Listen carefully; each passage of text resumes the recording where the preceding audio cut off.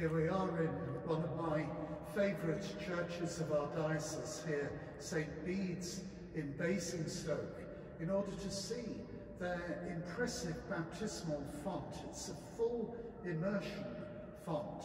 The person to be baptised can enter fully into the water and go right down under it and then come out on to the other side. And St. Paul, in his letter to the Romans, he explains very well for us the meaning of this. He says, when we were baptized in Christ Jesus, we were baptized into his death.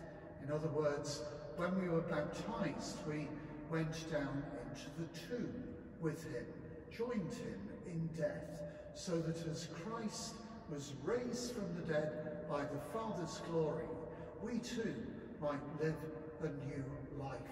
And he goes on to say, you must now consider yourselves to be dead to sin, but alive for God in Christ Jesus.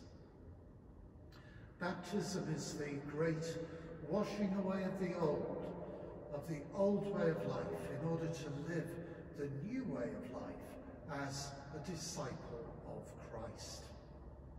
And one of the most impressive moments of the Easter Vigil liturgy is the blessing of the waters of the baptismal font, and then shortly afterwards the baptism of new members of the church.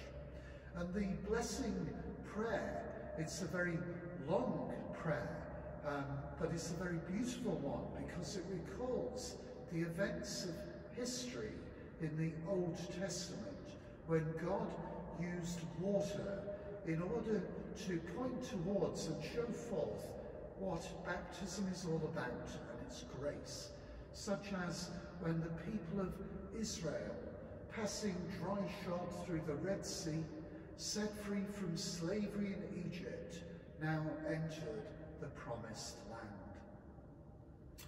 But that prayer comes to a dramatic climax when the priest plunges the baptismal candle 3 times into the waters of the font, saying, "May the power of the Holy Spirit, Father, we pray, come down through your Son into the fullness of this font, so that all who've been buried with Christ in baptism into his death may rise again to new life with him."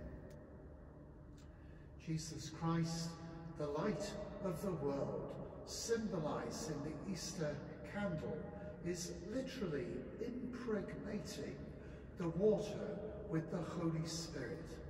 And it brings us back to our own baptism and brings us back to Christ's baptism in the Jordan. Jesus, of course, didn't need to be baptized as God the Son. He was, by definition, sinless.